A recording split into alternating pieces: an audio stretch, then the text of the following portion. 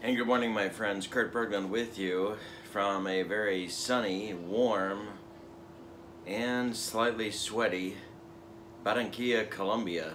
That's right, I'm on location today, but I want to talk about Pocket Pennant Run and some home-brew rules to give you something to think about. I've not tested any of these rules with any amount of data at all, so keep that in mind. If you try these out, I'd love it if you would let me know how you think they are. But these are just some first sort of responses to ways to maybe tweak the game a little bit to enhance your play experience. I want to say, first of all, that Pocket Pennant Run is a wonderful traveling companion. I am a long way from home right now, but this fit very easily into my suitcase, and wow, I've got a wonderful game with me that I can continue to use on vacation and annoy friends and family. And isn't that really what it's all about? The first thing I want to say about Pocket Pennant Run before we get into the homebrew rules is that in the the small amount of games that I have played so far, I'm noticing that there's an awful lot of strategy to the game. And I'm not just talking about the choices of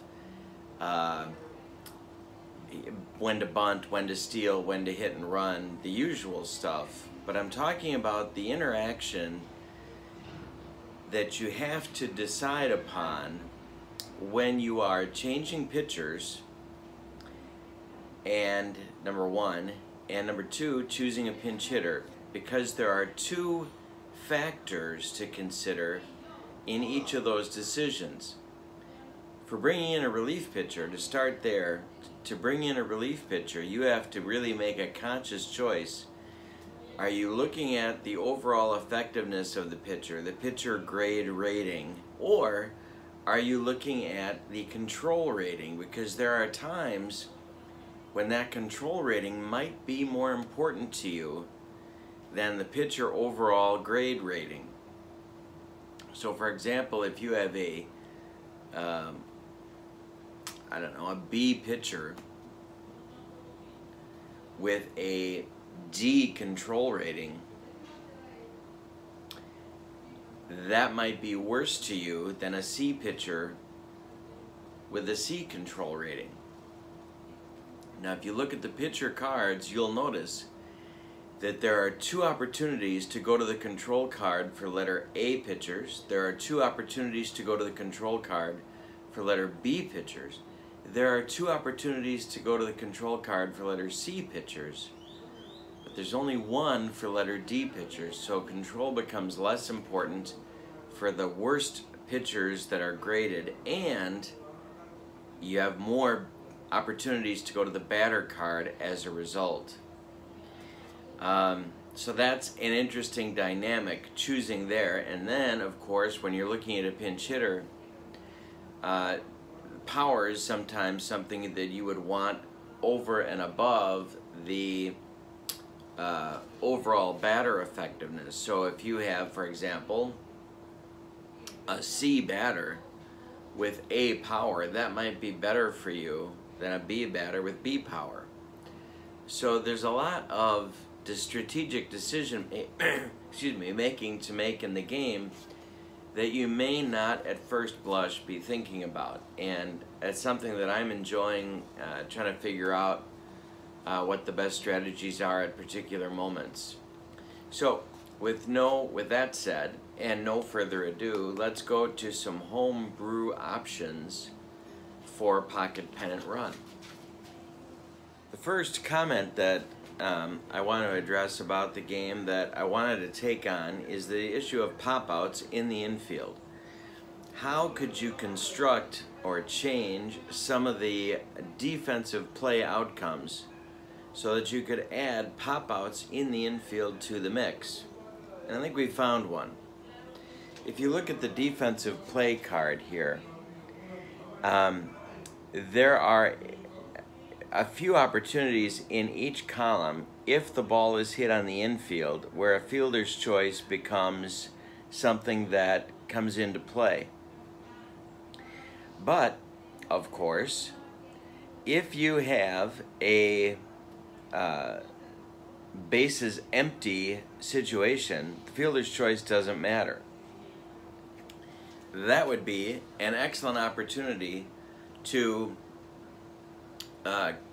instead of having that ground ball go to the fielder for a fielder's choice, make it a pop-out. So if you have a 4-6 fielder's choice opportunity on your defensive card, if you change it to a pop-out to second instead, you don't change anything, but you maybe make the mix of your defensive outcomes more interesting on your scorecard.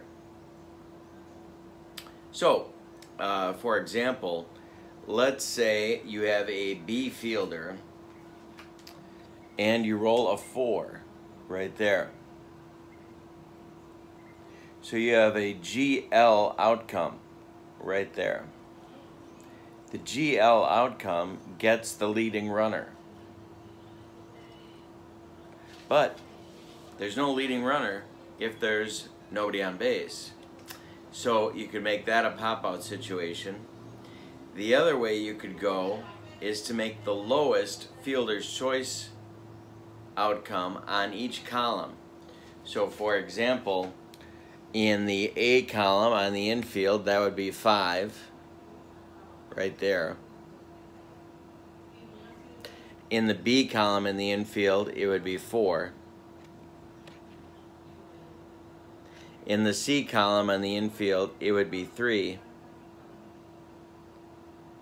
And on the D column, it would be 2, because for each letter grade that the ball is hit on the infield, for each letter grade, of course, you have diminishing odds of double play results.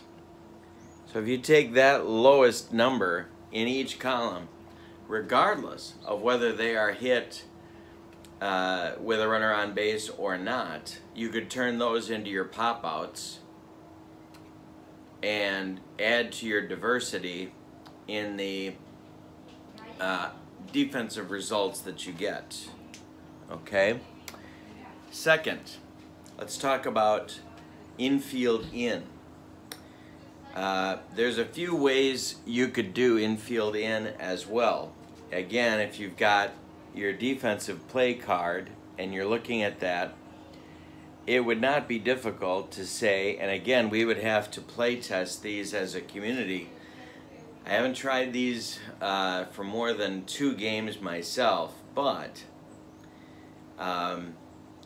you could leave your ones outcome as double play chances, because with the infield in, you still have a chance for a double play result by maybe a home to first double play. So you could leave those alone, but your other double play outcomes might become singles. And then you could just change in the fielder's choice to the runner holds, and the runner advances to the runner holds at third as well. Just an idea there. Some tweaking with the defensive card. If you take a look at that, there's a number of ways you could go. The struggle that I'm having, and maybe you've got some thoughts about this, is if you look at the card, how can you adjust the ratings on the card to get a realistic way of managing the infield in while you don't over penalize with too many singles the cost of playing the infield in? So it's kind of a push and pull a little bit. But what I've done is I've turned all of the double play outcomes, except for the top row, the number 1 results, I've turned all of those into singles. I've kept the other double plays, and I've kept the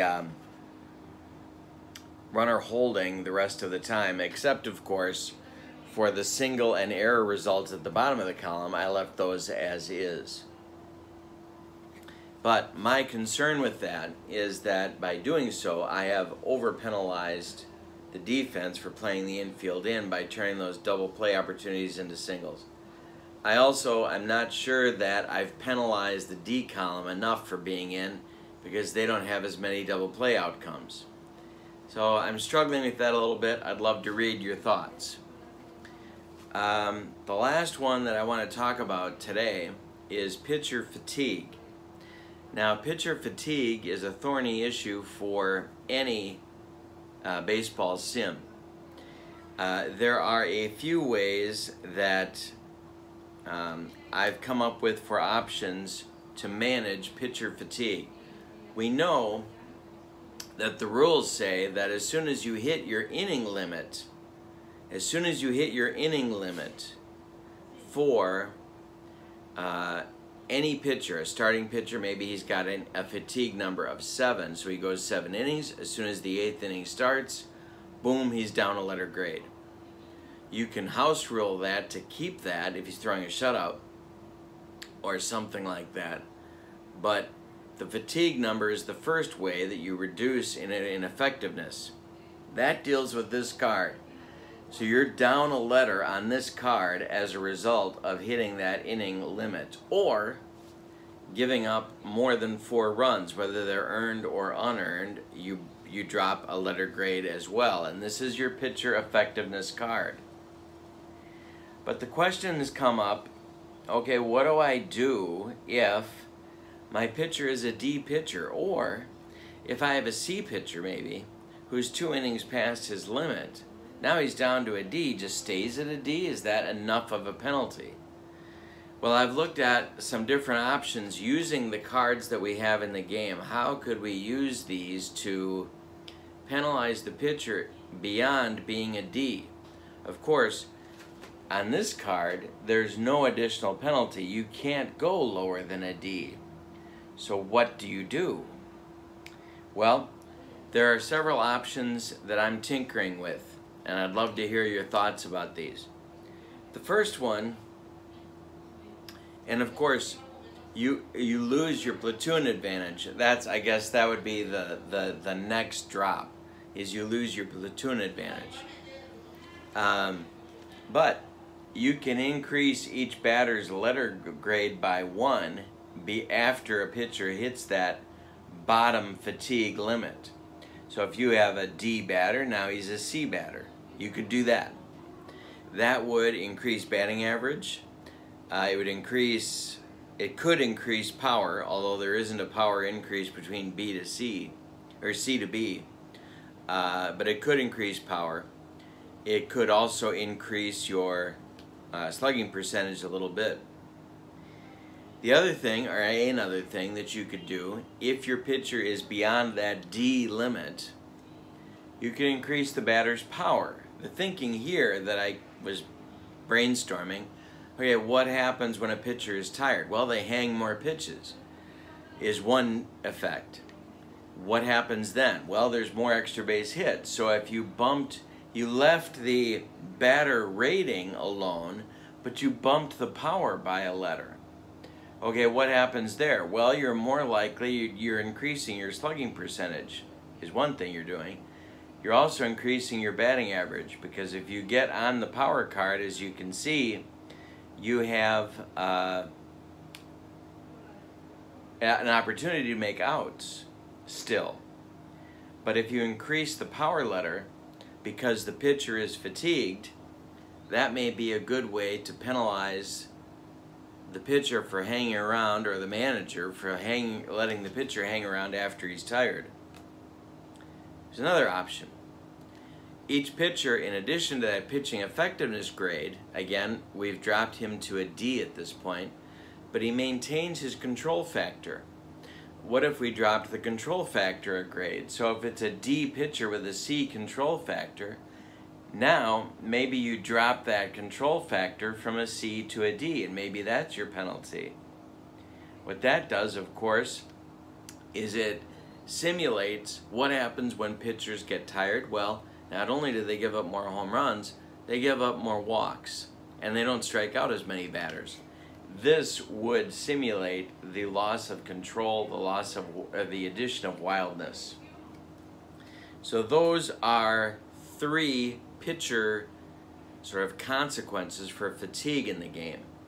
Beyond dropping to a D, beyond losing your platoon split advantage when you're a pitcher and you have the platoon advantage, but now you lose that because you're fatigued. Beyond those 2, you can increase the batter letter grade as an additional penalty.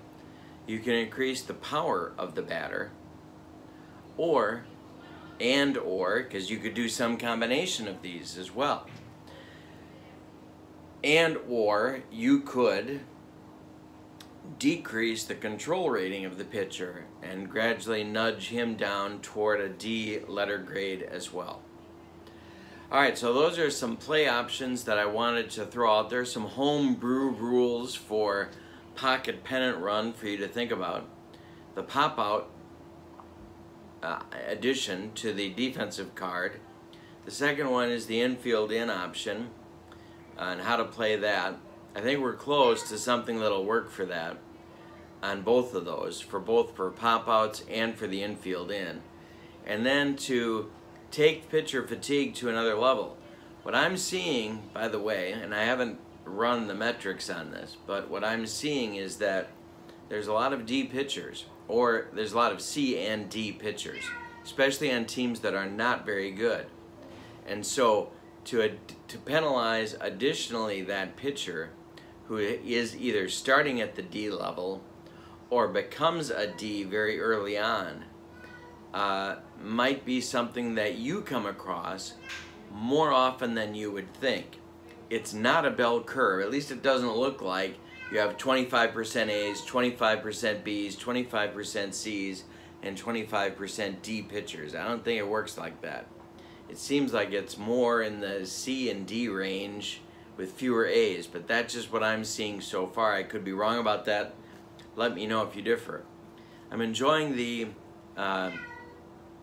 game a lot, and I'm wondering, sort of out loud as an aside, I am wondering if this is not just a fun game, but it's sort of challenging the sim world to find a very playable, not quick play, because this, you're not just rolling the dice a couple times and you're getting an outcome for a game.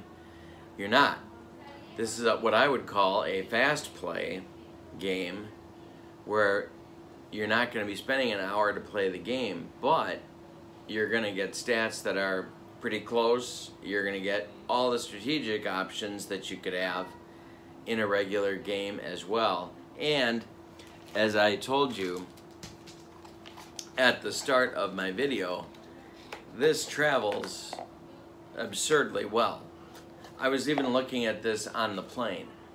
I was looking at the cards and the rules on the plane, and I'm sure annoying all of the people in my seat area. So, with all that said, I wanted to get out some ideas about homebrew rules and to really encourage you to look at the strategic choices that you have to make when you play Pocket Pennant Run. I'm going to put the link for the game in the description for the video if you want to check it out. The website's live. Hard copies of the box, the rules, the scorecards, all that stuff have been ordered, I understand. If you haven't joined the Facebook community, I would encourage you to do that. Even if you haven't bought the game, it gives you a better idea what people are looking at with the game. It's a wonderful product, and I think it might be blazing a new trail, creating a new genre of baseball sims, maybe sports sims generally. And as we look at what sports gaming is going to look like over the next few decades. So, Pocket Pennant Run, take a look and let me know in the comments what you think of these homebrew rule ideas, and let's work as a community to make these even stronger. Hope you have a wonderful day. I'm Kurt Berglund. Please don't forget to click like and subscribe to my channel. I need your help to keep my channel going, my friends, and I do appreciate that very much. Happy and healthy New Year. So long, everybody.